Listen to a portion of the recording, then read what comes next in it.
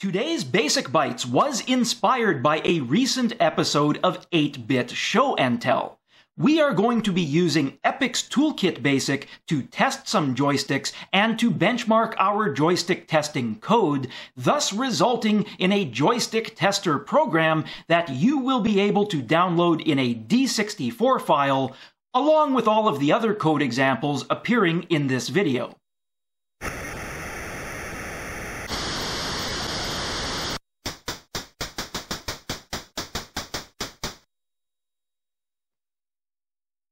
Greetings, it's JC at Basic Bytes. In today's programming video, we are interfacing with the Commodore 64's joystick ports and benchmarking our joystick testing code using the Epyx Programmers BASIC Toolkit. This product's sales pitch is assembly language graphics with basic convenience, and indeed, it is one of my favorite program development environments to recommend to basic programmers, such as myself, who wish to exploit more of the Commodore 64's sound, graphics, and game controller capabilities without having to pull out the dreaded assembler. This video was directly inspired by an 8-Bit Show and Tell episode entitled Printing Binary in Basic and Assembly on Commodore 64 in April of 2022. The purpose of that video was essentially to read the input from a joystick and then print it out as a binary number as efficiently as possible. If you're wondering why someone would wish to do this, let me catch you up quickly with the one-line program that you see on the screen right now. This one-liner is an infinite loop that simply peeks at memory location 56320 and prints it out on the screen. That memory location is special because that byte of memory is not mapped to RAM. Rather, it is mapped directly to joystick port number 2 and will tell us about any input or lack thereof that is registering on that joystick port, as demonstrated here.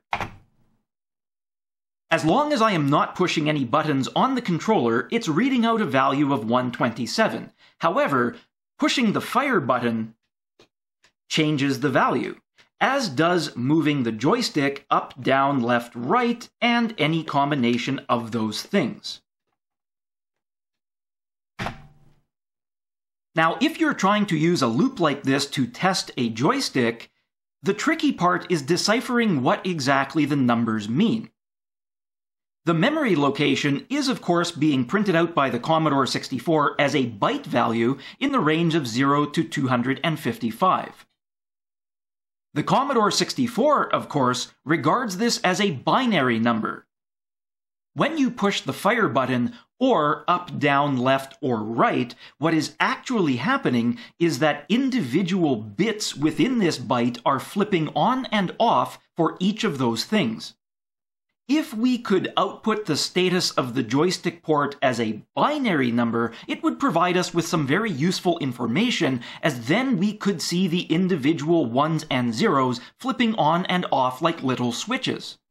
Thus, in the 8-Bit Show and Tell video, host Robin was trying to benchmark the most efficient way to do that in both Basic version 2 and in machine language. The part of his video that really caught my attention was when he mentioned that prior to making it, he had looked for a basic extension that had a binary number conversion function and was unable to find one.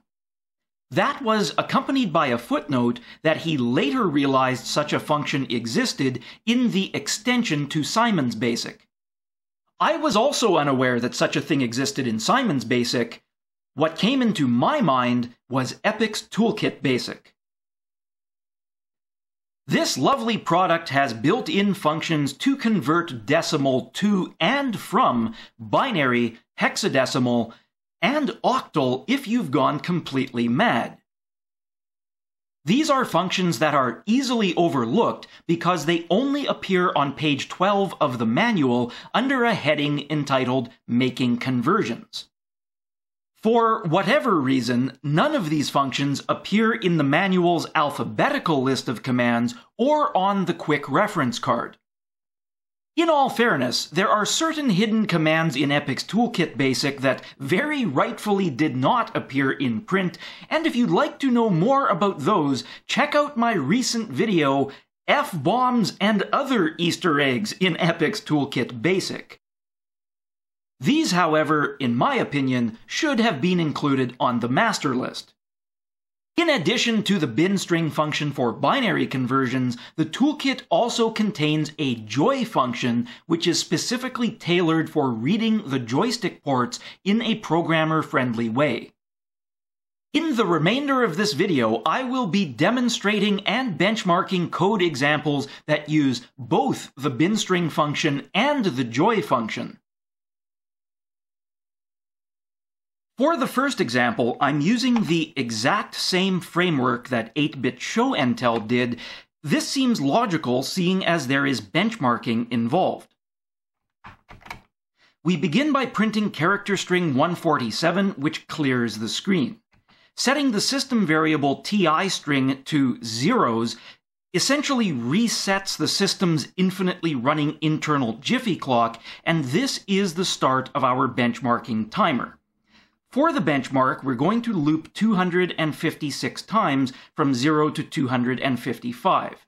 Being that we're in BASIC, there actually is nothing magic about the number 256 in terms of how many times we go around, but we will preserve that number for comparative benchmarking, and also, it seems to be a good number that runs just long enough that we can get some reasonable results. In the next two lines, we set the variable a to the value of x and then print it out, which simply tells us which iteration of the loop we are currently on. You may be asking yourself, why not just print out x? Well, the initial idea was that the variable a would be able to be manipulated for testing various binary conversion routines without messing up the value of x, upon which the loop itself depended. Obviously, the variable a has no real purpose at this juncture, and we will clean it up in the next example. Down here at line 200 is where our actual code goes. We peek the value of memory location 56320, which is joystick port number 2, and then we run it through our bin string function in order to give us a binary number. And since we have that function, the entirety of our code is this one line. We finish looping through the loops, and then finally, we divide the system variable TI, which is the Jiffy clock, by 60 to tell us how many seconds our benchmark ran, given that there are 60 Jiffies in 1 second. With my joystick in hand, we will now run this, and you can see as I push the fire button or move the joystick up, down, left, right, or any combination of these things, that the binary number flips around to show us exactly which bits are on and off. Total runtime, less than 15 seconds, which is an excellent result. I'm not going to spoil all of the results that Robin achieved in case you haven't seen his video yet, but suffice it to say that the bin string function has just proven itself as being a worthy solution and indeed runs at machine language speed because it is indeed a machine language function. With all of that said, we are far from finished.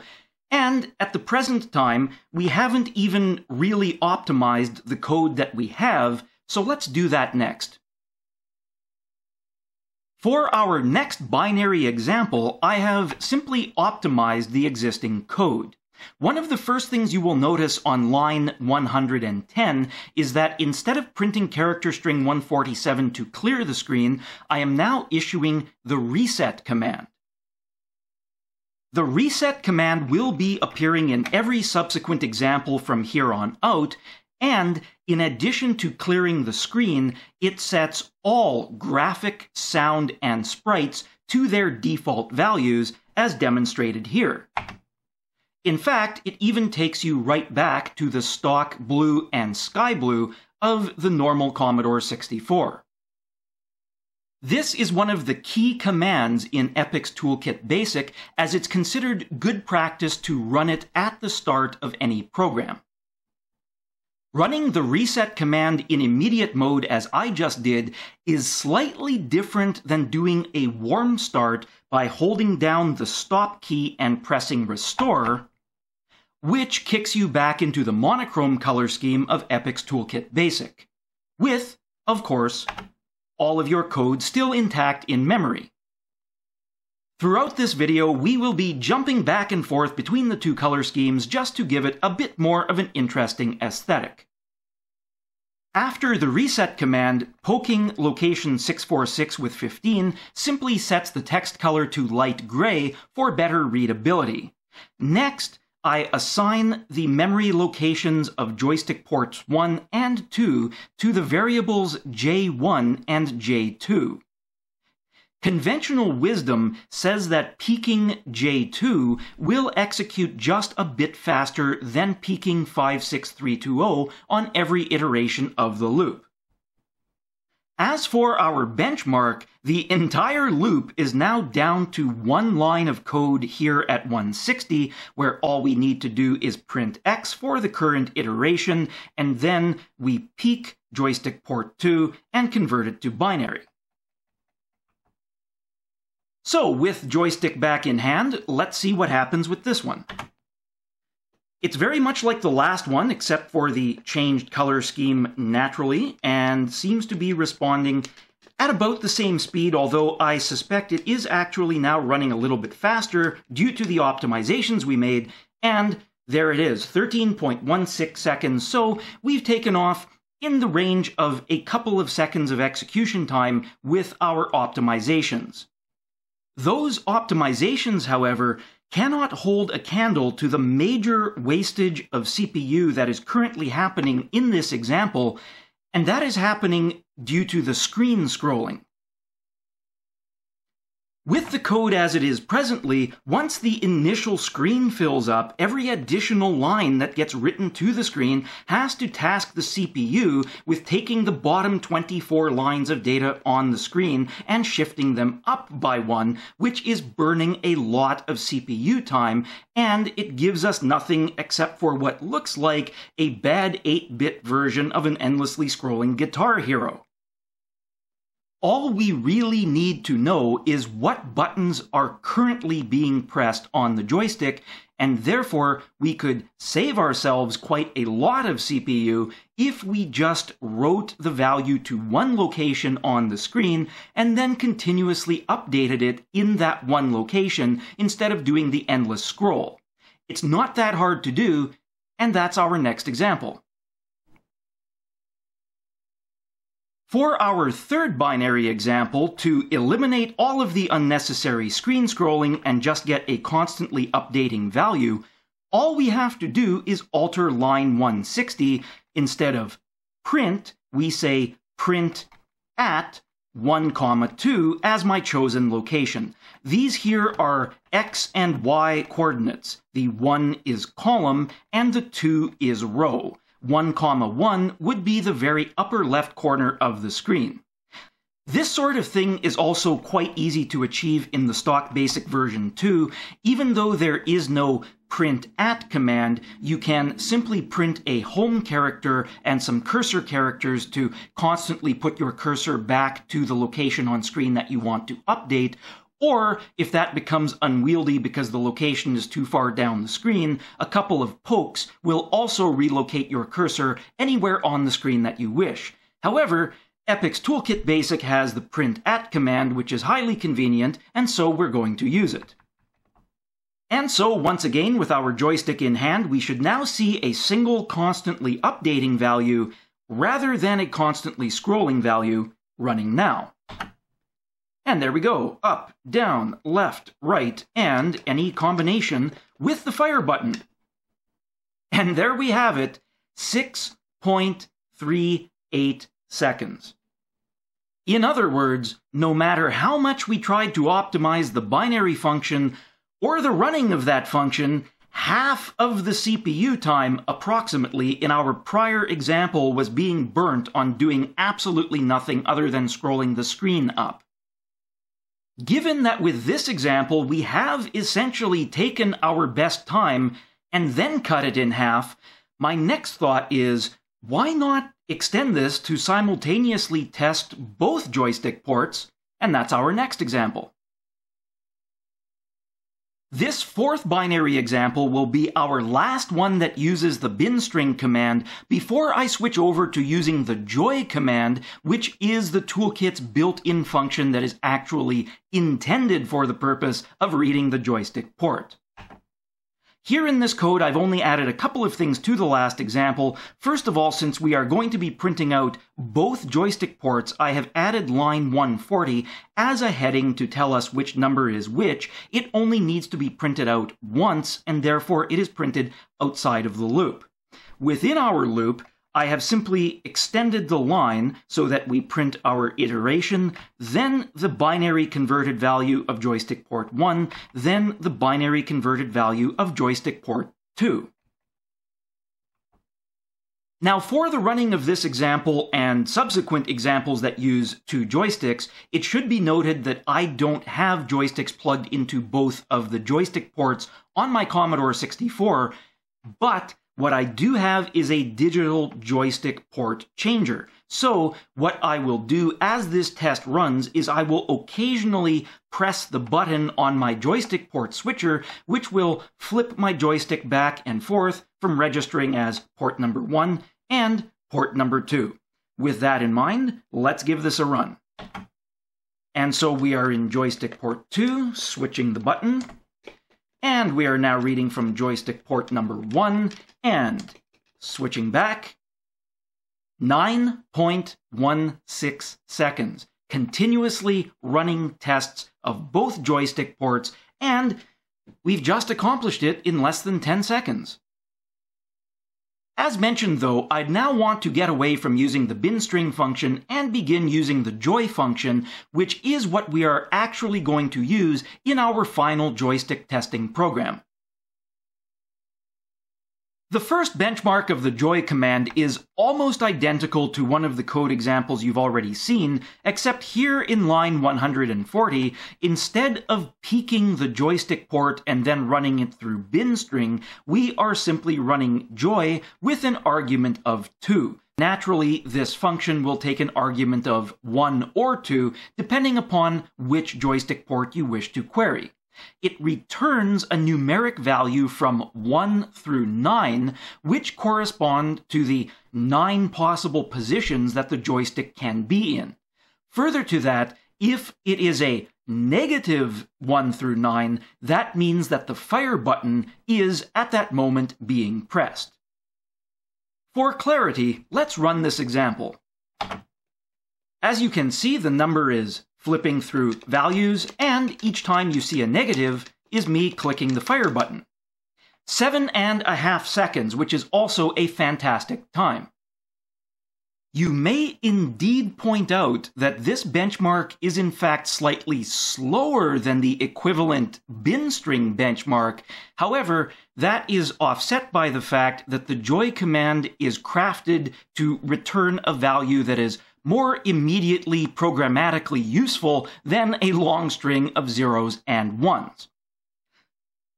For the record, the joy command returns a value which is structured like a standard number pad on a computer. So, if you look at the number input pad, for example on the Commodore 128, 5 is in the middle, which means the joystick is not being pushed in any direction. 8 is up, 2 is down, 7 is the upper left, and so on and so forth. In any case, now that we have a value from 1 through 9, which may be negative or may be positive, let us take a look at a couple of ways that we can manipulate that into something that is slightly more human-readable. On page 78 of the Epyx Programmers BASIC Toolkit manual, we see the following example test code for the joy function, which I will modify in a couple of small ways. First of all, we're going to read joystick port 2, which is our preferred port. And second of all, there's actually an error in the code as it appears in the manual. This second equals is a typo. if you get rid of that extraneous equal sign, the code will function as intended. This code harkens back to the screen scrolling of our initial binary examples, but presents the information in a bit of a different format. Every time you press the fire button, zap appears on the screen. The two values that you see scrolling are x and y. So left is -1 and right is 1 on the x-axis, and similarly, 1 is up on the y-axis and -1 is down on the y-axis, and these two numbers will continue to show us which axes are being activated at any given moment, along with printing zap whenever the fire button is pressed. Ultimately, I already know exactly how I want to process the joystick port information for the user, and this isn't it. However, since these formulas do exist as an official example in the manual, I thought, why not plug them into our benchmark and see how they perform? For our second benchmark of the joy command, I have thus implemented the math formulae from page 78 of the manual. Of course, for the benchmark, we're going to use print at rather than the endless scroll, so I have included on line 120 some helpful headings so that we know what the information is that we're looking at. Within the loop, we get the value of joystick port 2 into variable j, and then to print out the information, the first thing we need to handle is the fire button. If the value of j is less than 0, meaning it's a negative number, that means the fire button is being pressed. So, in that instance, we print out zap, and then we set j to the negative of itself, because a negative of a negative is a positive.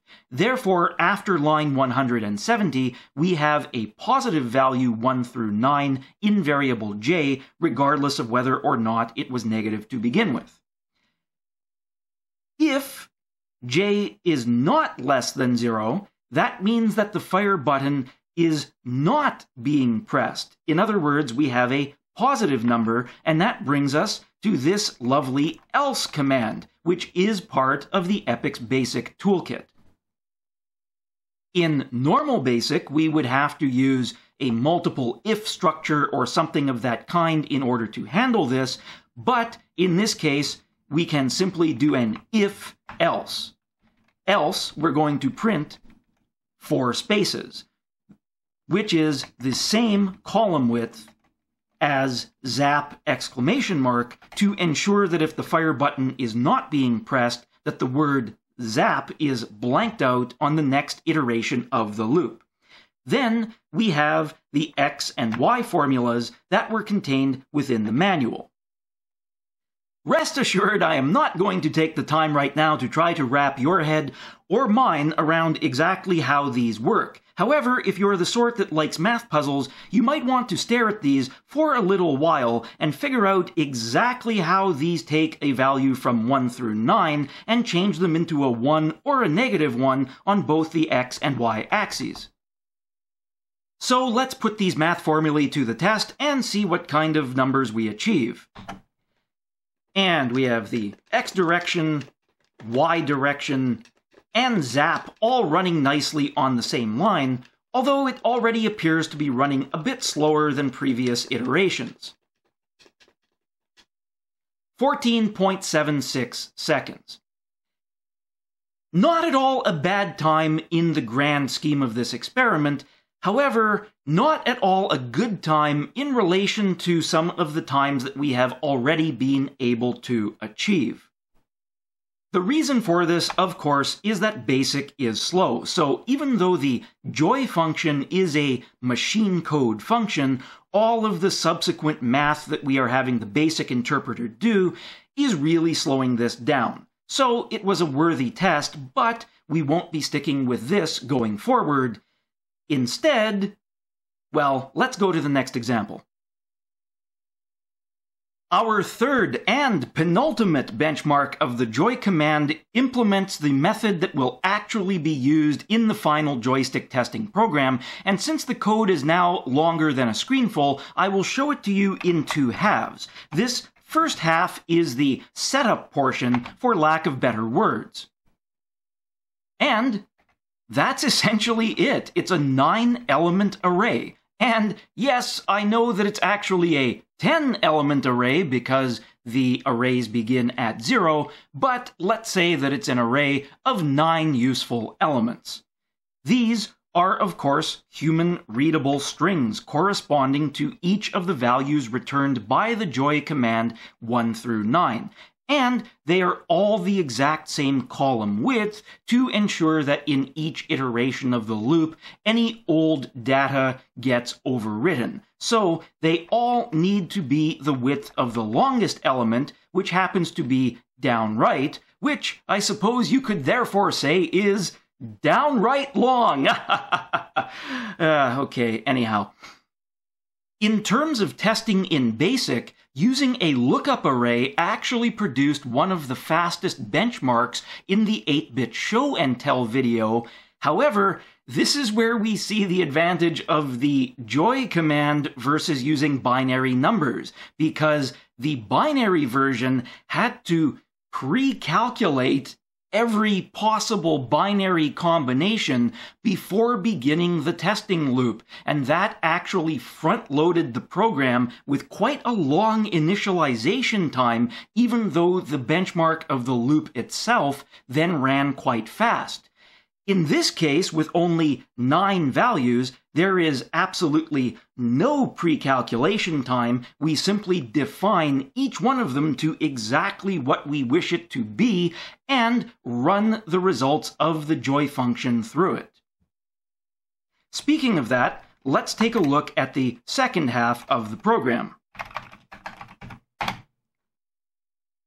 So here we have a very simple loop. As before, we read joystick port 2, we do our print at, then we still need to handle negative numbers for the pressing of the fire button. So if j is less than 0, print zap, make j positive, else just print a blank, and then all we simply do is run j, which is the results of the joy function, through j string, which is the array of strings that we set up in the first half of this program, and Bob's your uncle. While we're on the subject of arrays, I will also mention as food for thought that translating the output of the joy function into something human readable is actually one of the least creative things that you could do with this. If you were to use a numeric array, you could in fact translate the output of the joy function into any set of numbers that you wish, be it synchronizing it with the joy command that's in BASIC 7 as exists in the Commodore 128, or according to any other set of numeric values that may work with whatever formula or algorithm your program happens to be using. Therefore, instead of using a string array to translate into human-readable values, you could use a numeric array as a translation layer to make the joy function return any set of number values that you wish under any circumstances in your program. With all of that said, I'm sure you want me to just run the benchmark already, and here we go. Now we have zaps, we have named directions as I push the joystick around, we're running at an excellent clip, and we have outputted human-readable joystick directions, 256 iterations in less than 10 seconds. But I did mention that this was the penultimate example, because much like our penultimate binary example, I got to thinking, if the results are this good just reading out of one of the joystick ports, why not both? In our last and final benchmark, we have the exact same lookup array as before, but our main code has been expanded to handle both joystick ports. For optimal efficiency, the column headers as well as the port 1 and port 2 row headers are only ever printed to the screen once. And then, as we go through the loop, we use the print at command as well as the positioning being afforded to us by the comma between print statements, which is essentially telling the cursor to move in one tab, to update just the contents of the quote-unquote cells where the information should go. This loop essentially runs through the same logic twice, where we read a joystick port, check if it's less than 0 to handle the fire button, and then simply run the results of the joy function through our JString lookup array to get human-readable output. Once again, I only have a joystick plugged into port number 2, but as I run the benchmark, I will be pressing the button on my joystick port switcher in order to flip my joystick to port 1 and then back to port 2. So presently we are in port number 2, switching to port number 1, and back to port number 2. 15 1/3 seconds for a complete test of both joystick ports in human-readable format. As far as I'm concerned, this gives us the best balance of speed and functionality, but there is one remaining thing that bothers me, and that is this little number 255 sitting right up here. In every single example so far, we have been counting iterations, which is also burning CPU time. Granted, the effect of this is nowhere as impactful as, say, the screen scrolling that we eliminated, but when you think about writing a final program for joystick testing, we're not going to be counting iterations, we're simply going to be running an infinite loop until the user instructs the computer to break out of it. Therefore, this iteration counter itself is wasted CPU within the benchmark, so let's handle that right now.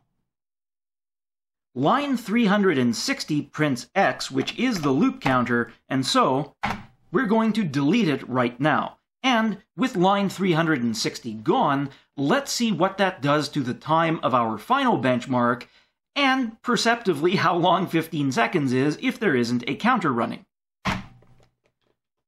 Once again, running in port number 2, switching to port number 1, and back to port number 2. 12 1/2 seconds is our final time, and we now have the code that is the basis of our final program. To wrap things up on today's video, here are the contents of the D64 disk image, which has been released as Basic Bytes 220521 and is now available for download at files.basicbytes.ca. You will notice that it contains all 8 code examples from today's video, as well as a 9th file entitled JoyTest Source, containing the code for the final joystick testing program. As is mentioned in the note on screen, you will obviously need your own copy of the Epyx Programmers BASIC Toolkit in order to be able to load and make use of any of these 9 examples. However, a copy of the toolkit is not required to load and run the very first program on the disk, which is simply entitled JoyTest. This is what the toolkit calls an auto-booting disk. If you simply load *8,1, it will load a runtime version of the toolkit which does not allow the end user to edit code, and then it will automatically start up your Epyx Basic Toolkit program, thus allowing you to distribute your programs to anyone who has a Commodore 64. And here, for demonstration purposes, is my final joystick testing program, which continuously polls the status of joystick port number 1 and joystick port number 2. Having a reset button on your Commodore 64 is of course highly recommended, but in the event that you don't, pressing Q will cleanly exit and restart your computer. If you are curious to know what else the Epyx Programmers BASIC Toolkit can do with joystick ports, I recommend you check out the pad X, pad Y, and pad B commands, which read the X and Y coordinates and buttons from input devices such as graphics tablets. In the meantime, if you found this interesting or entertaining, please like and subscribe to Basic Bytes for more. Also, if you haven't seen the 8-bit show and tell video that prompted this one, I highly recommend you check out that channel as well. Thank you for watching.